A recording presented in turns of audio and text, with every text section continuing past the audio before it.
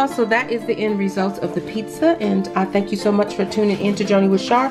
This was lunch today for Mom and I, and this will probably last us for 2 days because it's such a nice sized pizza. But I hope you all enjoy this quick and easy pepperoni and cheese pizza with mushrooms.